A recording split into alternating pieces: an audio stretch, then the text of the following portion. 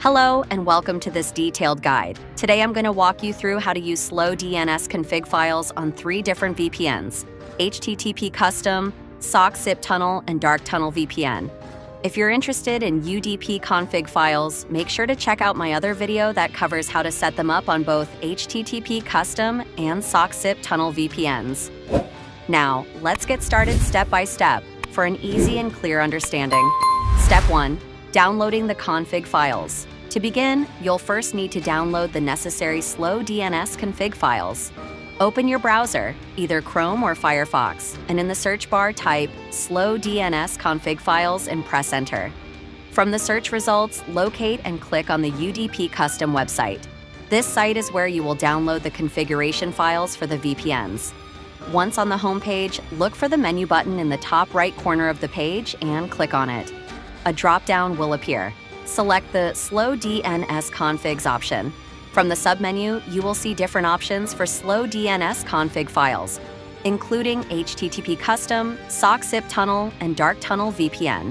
Download the config files for each VPN one by one by clicking on the respective links. These files will be saved in your Downloads folder. Let's start by downloading the HTTP Custom configs. Tap on the HTTP Custom SlowDNS files, and from the list of available configs, choose any file and tap to download it. The file will download within a few seconds and be saved in your device's Downloads folder for later use.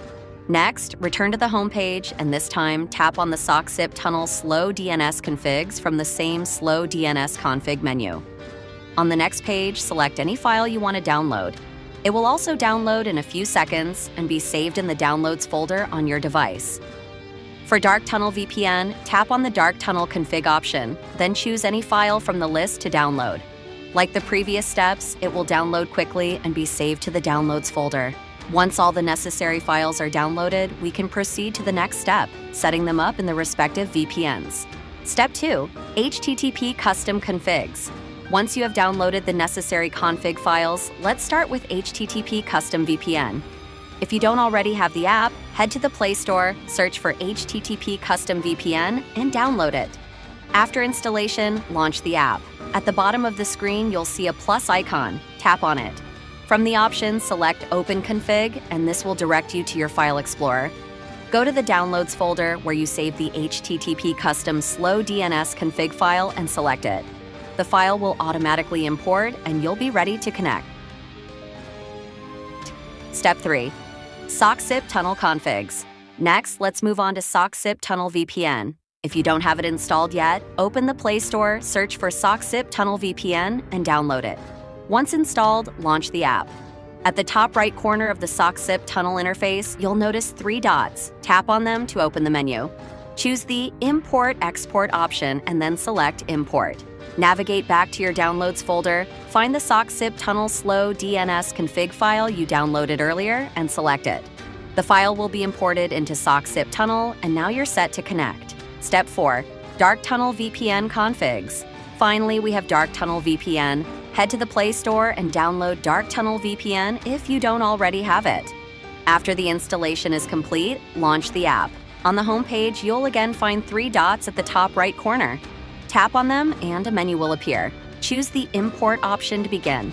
Just like the previous VPNs, navigate to your Downloads folder, find the Dark Tunnel SlowDNS config file, and import it into the app. Once the import is complete, you can now use Dark Tunnel for secure browsing. Conclusion.